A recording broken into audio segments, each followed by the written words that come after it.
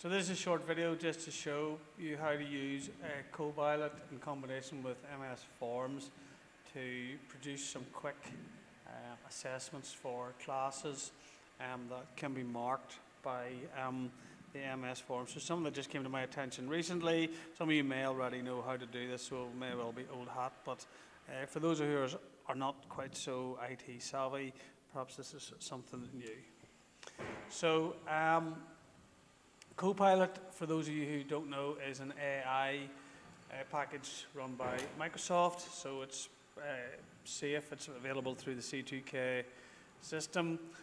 So first thing you do is you obviously navigate yourself to Copilot through your browser, and then you go to the Ask box here.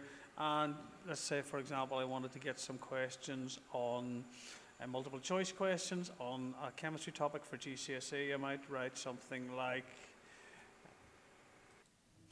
so I've just asked it there to write 10 multiple choice questions for GCSE moles topic in chemistry, okay, and then I'd submit that. So the next thing that will happen was that the AI package will start to produce them, and I will have, at the end of this, hopefully 10 suitable multiple choice questions.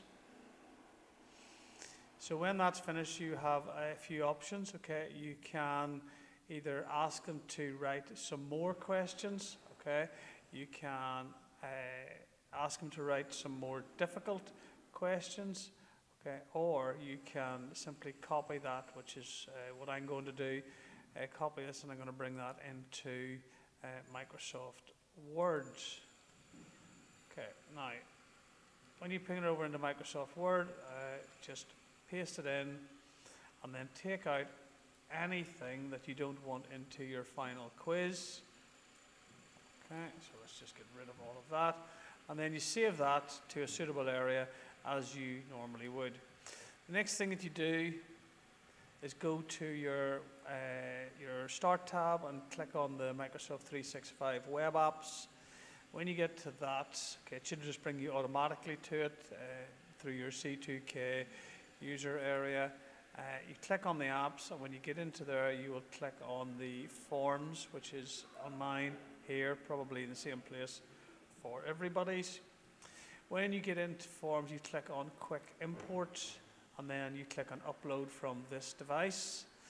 You will have saved your Word document, okay, so my Word document is on my desktop here. Okay, and then you click on that, and then you import that as a quiz. What the forms will do then is convert your Word document into a Microsoft Forms quiz. You'll know when it's ready when you see this icon, and you click Start Review. When you click Start Review, you will have all of the questions that were generated in your Copilot, okay, as so. Now, some of these may or may not be appropriate, or you may want to change them. Okay, if you do want to do that, you just click on the question, and then you can either edit the wording of the question, or you can edit the wording of the answer. Okay, you can add alternate answers if you want to do that. Okay, so when you've done that, if you just click out of it, and then that will save that. You can change the title of the quiz. You can give it here a description if you want. Okay, then obviously you'll want to set this as a task for your students. So if you click on your collect responses, and then you can do a variety of things here. You can click copy the link here. You can see me hovering over, and you can just copy and paste that into perhaps a Firefly task. You can, if you're doing it in class, you could put the QR code like so. You could paste that into a Firefly task for them, or you could just get them to scan that on their phones, okay? You have options over here as to who can and cannot fill it in, okay? I would just stick with the options that I have ticked there, so record the name of the person. Obviously you want that so you can assign marks to that person, and obviously only one response per person as well. Okay, so you copy that link, okay, and then obviously whenever you have done that, you can put that into a Firefly task. You can send it to the students in whatever format you want.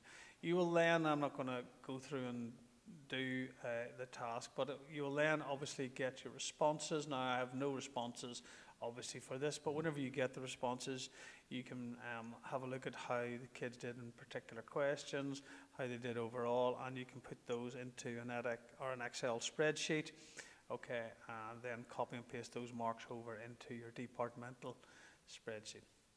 Okay, hopefully that explains how you go about turning a Copilot AI set of questions into a usable assessment to collect some assessment data on students. Thank you very much.